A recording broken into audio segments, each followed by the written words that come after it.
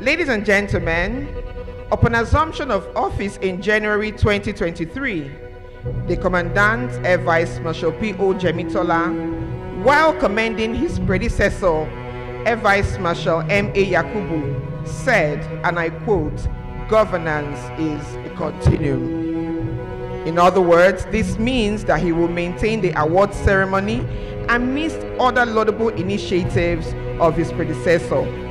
I've been able to take a look at the curriculum that the school is offering for aerospace students, and as we know, or to the best of my knowledge, AFIT is the only aerospace university, or the university that offers aerospace in West Africa. And this allows students to be able to get acquainted with the course and also meet industry required standards. Today is very significant for you who are fortunate to have been offered admission into this institution. The Air Force Institute of Technology occupies a very unique position in Nigeria as the only hybrid higher institution offering a blend of university, polytechnic, and military programs under the supervision of the National University Commission, the National Board for Technical Education, and headquarters, Nigerian Air Force. As we conduct your joint matriculation into the institute today, I remind you that you are fortunate to be in a place where the emphasis is on research and technical training. Of great import is the fact that you have been admitted into an institution that is not disrupted by strikes or industrial actions.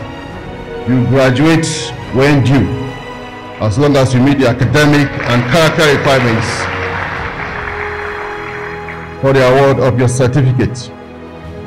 Remember that certificates are awarded based on learning and character. Therefore, we must find a balance between your academic, social, and emotional lives in order not to lose sight of your goal. On our part, the Institute will continue to focus on our pursuit of excellence in teaching, research, service to society, well-being of staff and students.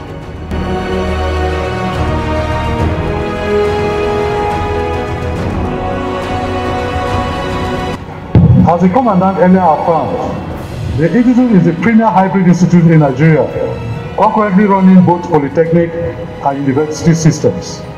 This makes you the students very unique in your training. You are therefore expected to be better than students from other contemporary universities who do not have the benefit of your theoretical and practical training.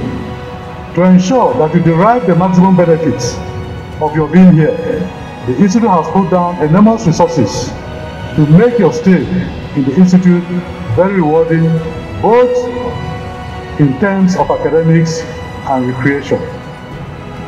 I therefore enjoin you all to remember the major reasons of being here, which are to read, study, make good grades, and be good ambassadors of your homes, your schools, and your nation. While I urge you not to lose sight of your academics, I am also encouraging you to have an active social life with your fellow students. It is a university befitting of such as this that you form lifelong relationships that will impact positively in the years to come.